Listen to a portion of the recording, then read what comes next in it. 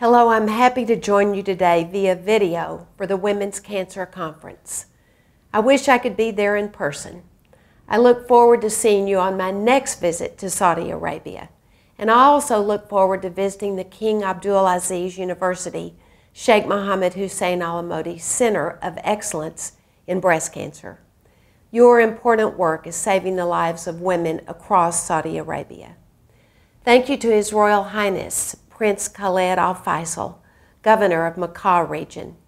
Thank you to His Excellency, Professor Osama Sadiq Tayyab, President of the University, for supporting the conference. And thank you to Sheikh Mohammed Hussien Al-Amoudi for sponsoring the conference.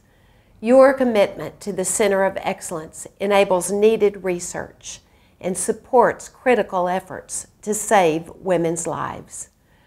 I especially want to thank Dr. Samia Al-Amoudi for her incredible work and for her courage to speak about her personal battle with breast cancer. Her willingness to talk about her own experience has saved the lives of women throughout Saudi Arabia. Thank you, Dr. Samia, for organizing this important conference and for hosting the Middle East Partnership Initiative meeting. The seeds of this historic partnership were planted in Saudi Arabia. In 2005, in Qasim, a representative from the United States State Department met with members of the King Abdulaziz Women's Association.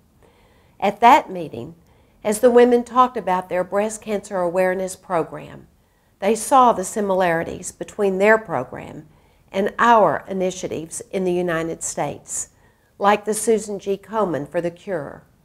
The women began to plan for a real exchange of breast cancer resources and discoveries between the United States and the Middle East. I remember with great affection my trip to Saudi Arabia in October 2007, where I announced the United States Middle East Partnership for Breast Cancer Awareness and Research.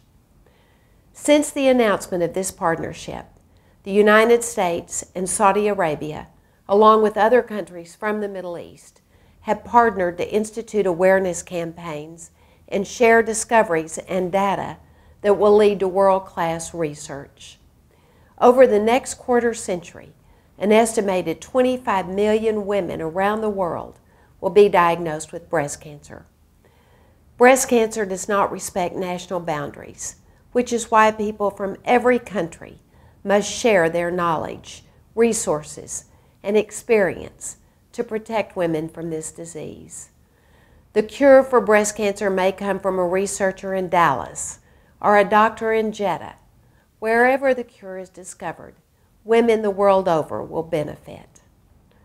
Thank you for raising awareness of breast cancer, and thank you especially for your commitment to save women's lives. I send my very best wishes.